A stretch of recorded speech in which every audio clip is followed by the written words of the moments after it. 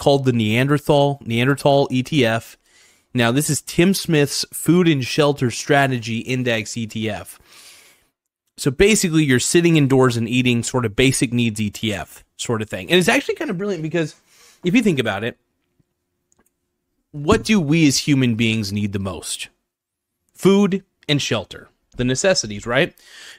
So if you have an ETF, an index ETF, you know, that's not actively managed, just has specific stocks related to food and shelter only, how well would that do?